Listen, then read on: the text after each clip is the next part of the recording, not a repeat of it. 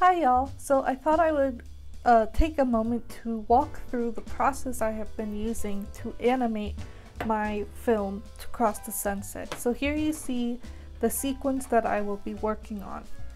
These are the keyframes that I took from the storyboard of Akeme rushing through the water.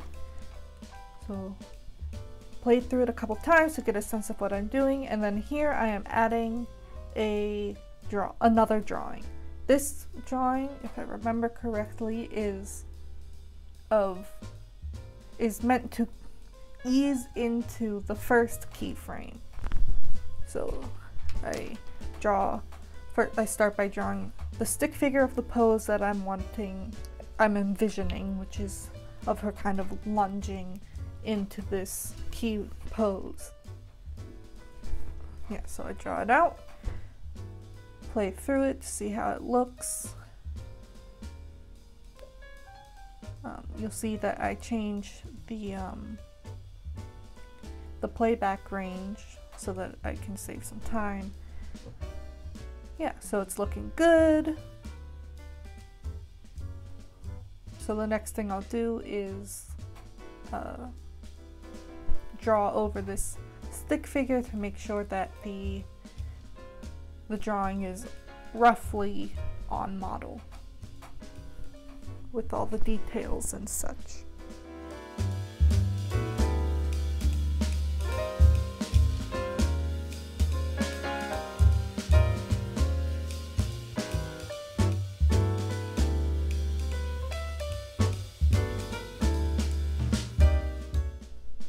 Yeah, so play it back. It's looking a lot smoother. So now I am going to add a drawing, or a couple drawings actually, between the first two keyframes. So the first drawing I'm doing is kind of cushioning into the movement. Slowing in is the term, I believe. So yeah, it's just slightly moving to indicate the beginning of the motion.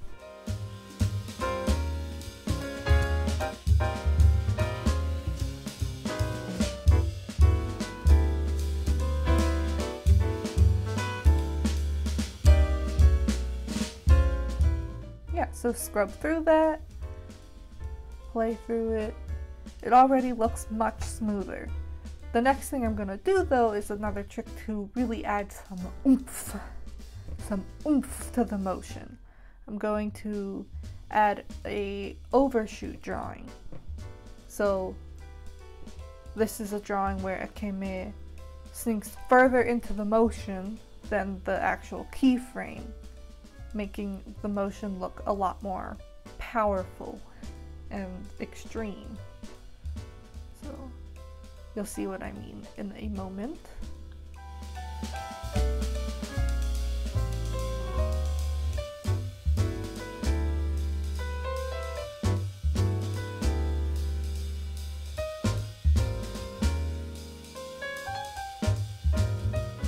Rub through that.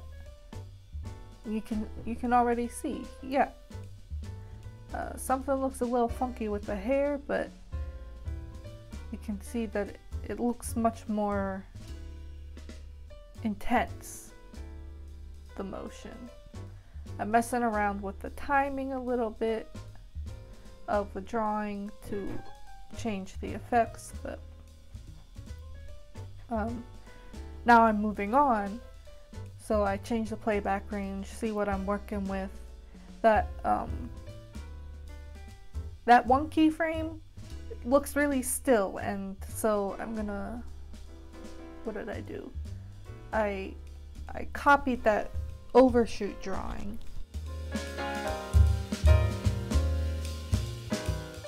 and had it play again to make it look like she's tugging repeatedly. So that should give it more sense of motion. Yeah, that worked pretty well. Very smart of me. Very smart.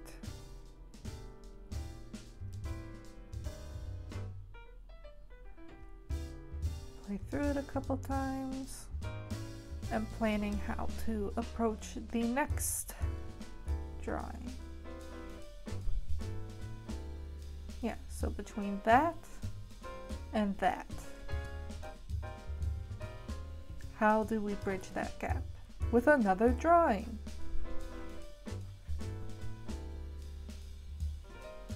So for this is a pretty wide gap to fill, so I checked the arc because most natural movements occur on like an arced pathway, and I'm going to use a breakdown drawing, basically halfway through the motion, where this is the pose that the character has, and this drawing is meant to describe how the character moves from one pose to another. Yeah, that's what I'm drawing now. Script through that, see if it works. Yeah, it's on arc, it looks natural. A little bit fast, but yeah, so go through, add a couple more details.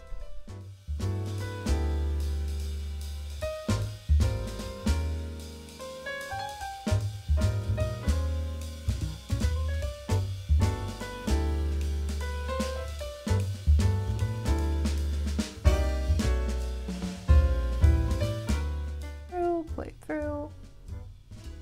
Yeah, it's looking good, but very sudden at that one point. So what do I do? Yeah, so it looks like I add another drawing.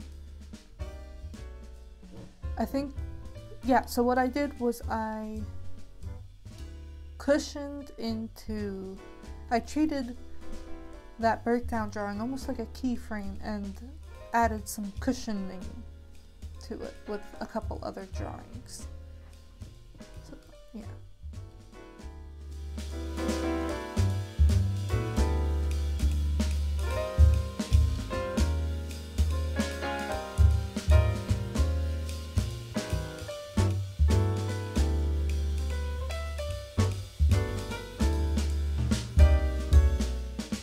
Needed some adjustment to really bring home how she's settling into this pose. So I'm adding more of the influence from the last pose, if that makes sense.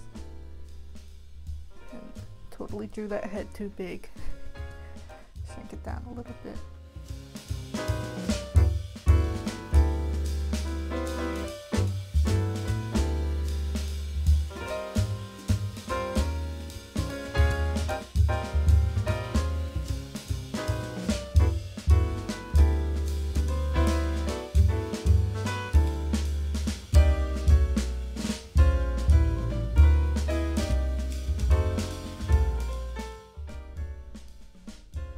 So here's how it's looking. That cushioning drawing. Okay, so next I'm gonna add a drawing between that and that.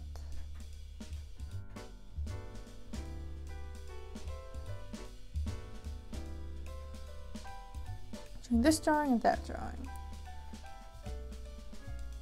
So I think what I end up doing is add another breakdown, or like halfway bridge kind of drawing.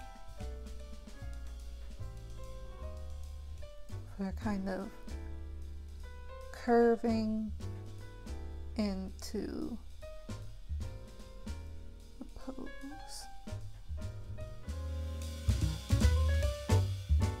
Script through that. It looks like she kind of jumps, so yeah, let's see. Yeah, the arm needs to poke out a little more.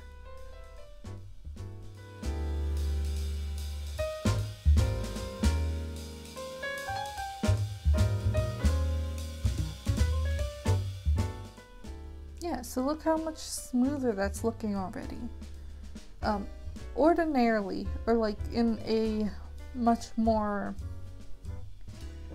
not professional, like high-end production, there'd be like in-between drawings between all of these drawings that I've done to add much more smoothness. But I've been really appreciating this approach of just keeping it to the bare minimum of drawings linking the keyframes, because I got all that done in like 20 minutes, which is great because I have a lot more sequences than this to do. So this animation style is allowing me to get the ideas across in a way that's not horrible to watch, you know. It's pleasing and effective, and also the film will be done while I'm still alive, which is great.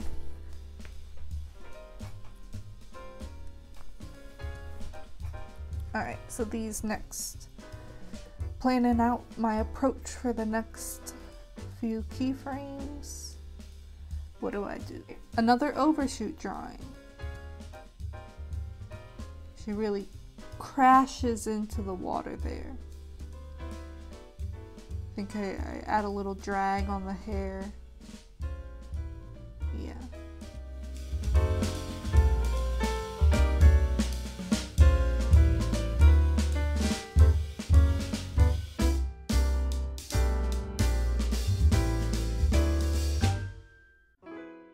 Okay, I think that drawing takes a lot of time. I think I add another, and I remember adding another key frame at some point. So let's see what to do. Scrubbing, scrubbing, scrubbing. Yeah, so here I'm adding another keyframe. She just turns around and stares after the raft.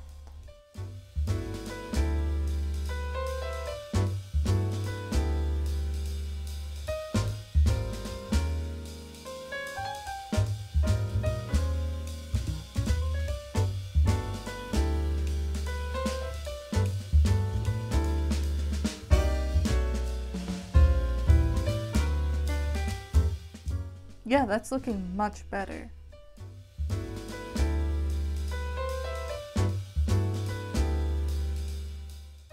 So just a little cushioning between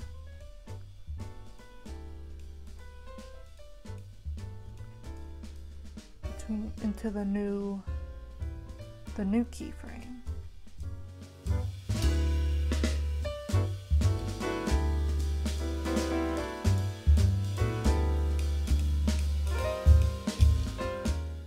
Yeah, that's looking good. Yeah, so an anticipation pose. She's getting ready to lunge. Right, let's see it all play out.